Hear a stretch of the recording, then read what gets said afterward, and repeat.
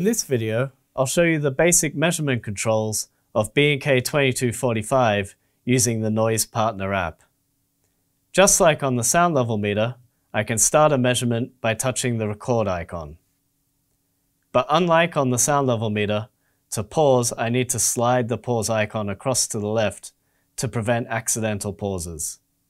To continue the measurement, I touch the record icon again, and to stop a measurement, I need to slide to the right, again to prevent accidental stops and lost data.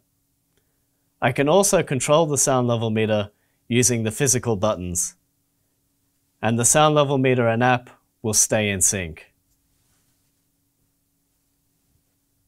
And that's how to control measurements using the Noise Partner app for B&K 2245.